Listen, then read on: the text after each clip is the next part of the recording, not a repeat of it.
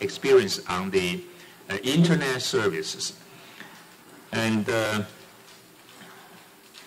this kind of ITES we call increase the benefit of ADOC 2.0. This element is crucial and align member economies.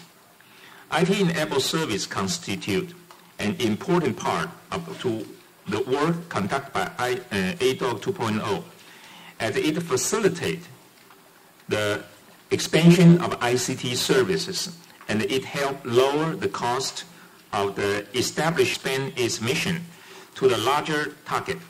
With ADOC 2.0's remote services, more communities can be reached. There's a larger variety of training courses offered and a bigger trainer space. Besides, the cases of in Japan, Singapore, and Chinese Taipei will show us the ICT can position itself to be an effective tool to target remote service to conduct the e-learning Chinese training.